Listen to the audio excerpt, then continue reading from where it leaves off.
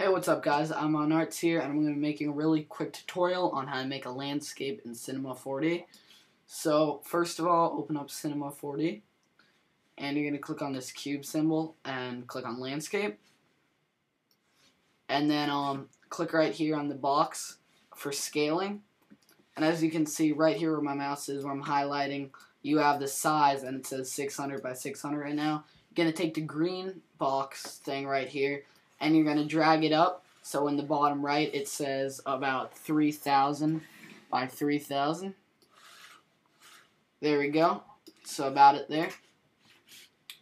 And now click on your landscape. I'm just going to be doing some simple settings. You want 500 by 500 for segments. You want width segments 500 and depth segments 500. And that makes it look just better. And it makes it take a little bit longer to render, but doesn't matter. Sea level, you want 50%, around 50%, but you can experiment with that. So that looks pretty cool. And as you can see, you have like some blank space right here and right here.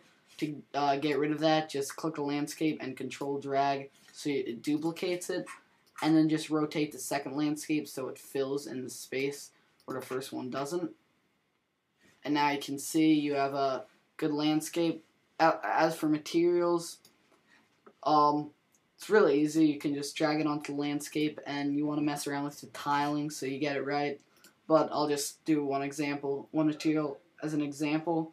Go to Load Material Preset, Architecture Edition, or no, Engineering Edition, Materials, Stone, and then Sandstone. Drag that onto the first one. And then right here for tiles, around like 50 by 50, or no, maybe 20 by 20.